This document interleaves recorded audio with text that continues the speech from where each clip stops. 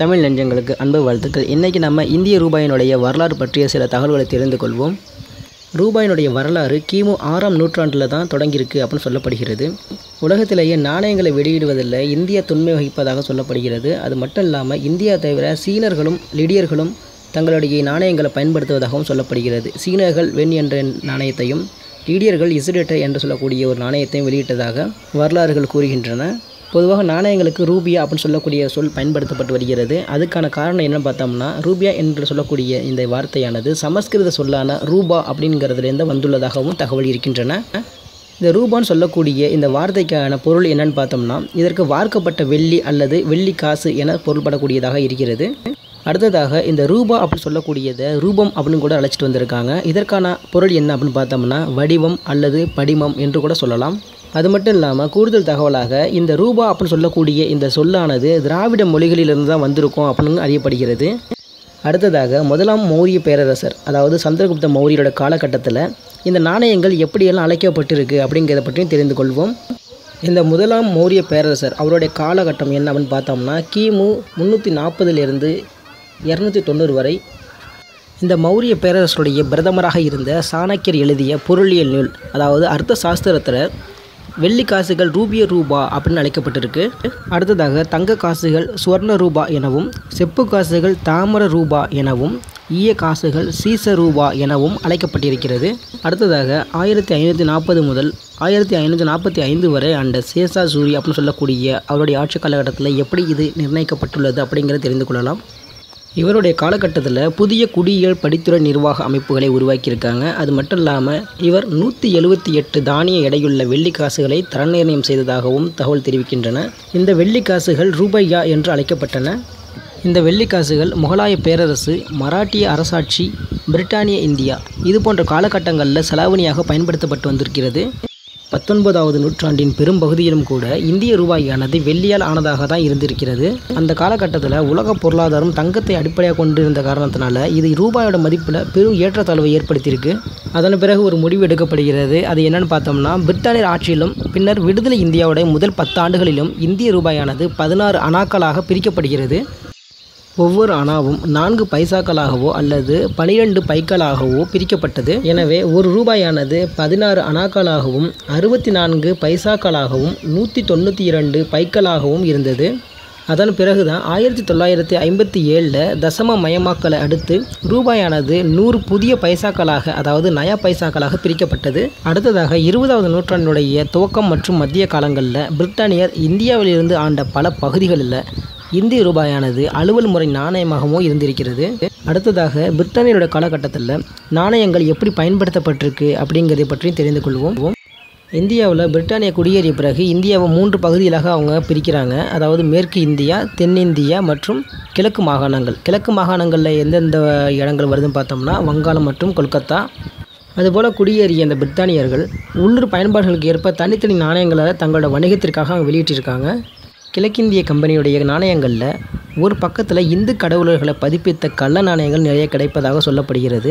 உண்மையான நாணயங்களில் கிழக்கிந்திய கம்பெனியினுடைய மரபு சின்னங்கள் மட்டும்தான் பயன்படுத்தப்பட்டிருக்கும்.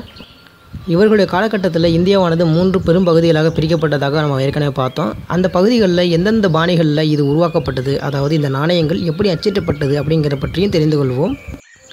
வங்காளத்தில் முகலாயர் பாணியிலும் சென்னையில் தென்னிந்தியர் பாணியிலும் நாணயங்கள் உருவாக்கப்பட்டன.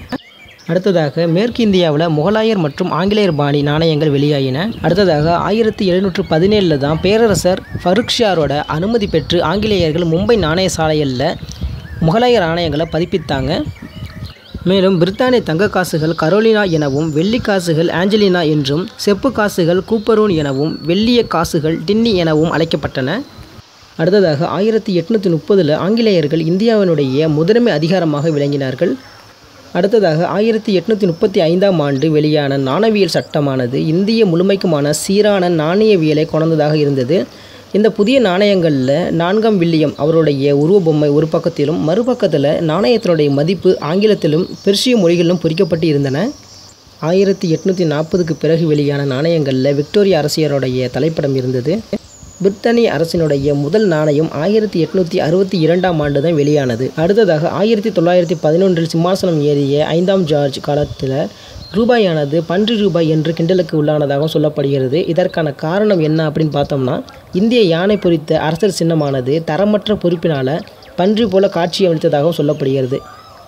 இந்த செயலால் முஸ்லீம் மக்களிடத்தில் பெரும் கொந்தளிப்பு ஏற்பட்ட காரணத்தினால இந்த நாணயத்தினுடைய வடிவமைப்பையை மாற்ற வேண்டியதாயிற்று.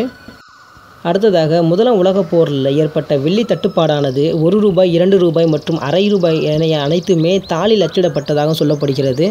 அது மட்டும் இல்லாமல் சிறு மதிப்புள்ள மற்ற வெள்ளி நாணயங்கள் எல்லாமே செப்பு நிக்கல் கலவையில் பதிக்கப்பட்டதாகவும் வரலாறு கூறுகின்றன. அடுத்ததாக 2வது உலகப் போர்லேயும் இதே நிலைமை தான் ஏற்பட்டது. இதன் காரணத்தினால நாணயங்களில் கலப்பு லோகங்களும் பயன்படுத்தப்பட்டன. இவை 1940 வெளியானதாகவும் சொல்லப்படுகிறது. அதன் பிறகு 1947 இவை தூய நிக்கல் நாணயங்களாகவும் மாற்றப்பட்டுள்ளது. அது மட்டும் இல்லாமல் விடுதலைக்கு பிறகு கூட பிரிட்டானிய நாணயங்கள் சில காலத்திற்கு புழக்கத்தில் இந்தியாவில் இருந்ததாகவும் சொல்லப்படுகிறது. அடுத்ததாக ஆகஸ்ட் 15, 1950 அணா தொடர் வெளியிடப்பட்டது. இதுவே இந்திய குடியரசினுடைய முதல் நாணயமாகவும் இருந்துள்ளது. அது மட்டும் இல்லாமல் அரசருடைய படத்திற்கு மாற்றமாக அசோகரனுடைய 3 சிங்கங்கள் உடைய நாட்டு சின்னமானதும் பயன்படுத்தப்பட்டது. மேலும் 1 ரூபாய் நாணயத்தில் தானிய கதிர் இடம்பெற்றது. அதன் பிறகு 1955 இந்திய நாணயவியலில் ஒரு சட்டத்திருத்தம் ஏற்பட்டது. இது ஏப்ரல் 1, 1957 செயல்பாட்டுக்கும் வந்தது. ரூபாயானது 100 பைசாக்களாக பிரிக்கப்பட்டது. ஏற்கனவே பயன்படுத்தப்பட்டு வந்த பைசாவிலிருந்து வேறுபட்ட இந்த புதிய பைசா நயா பைசா எனவும் அழைக்கப்பட்டது. 1, 2, 5, 10, 20 மற்றும் 50 நயா பைசாக்கள் மதிப்பில் நாணயங்களும் வெளியிடப்பட்டன. அதன் பிறகு அணா தொடர் நாணயங்களும் நய பைசா தொடர் நாணயங்களும் சில காலத்திற்கு ஒரு சேர வழக்கத்தில் இருந்தன. அடுத்ததாக 1968 தான் முதல்ல இந்த நாணயங்கள் எல்லாமே பைசா என்று அழைக்கப்பட்டிருக்கு. அதன் பிறகு 1960களில் நிலவிய உயர்ந்த பண வீக்கத்தால் சிறு மதிப்புள்ள நாணயங்கள் அணுமிலையத்தில் பதிக்கப்பட்டன. அதுவரை அவை வெண்கலம், நிக்கல், பித்தளை, செப்பு நிக்கல், அலுமினியம், வெண்கலத்தில் பதிக்கப்பட்டு வந்தன. அது மட்டும் இல்லாமல் 1968 தான் இந்த 20 பைசாவானது அறிமுகப்படுத்தப்பட்டது. அதுபோலவே அது பரவலாகவும் பயன்படுத்தவும் பட்டது.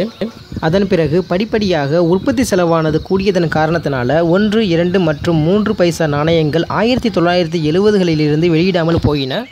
பிறகு எக்காலான 10, 25 மற்றும் 50 பைசா நாணயங்கள் 1988 1 ரூபாய் நாணயமானது 1992 அறிமுகப்படுத்தப்பட்டன.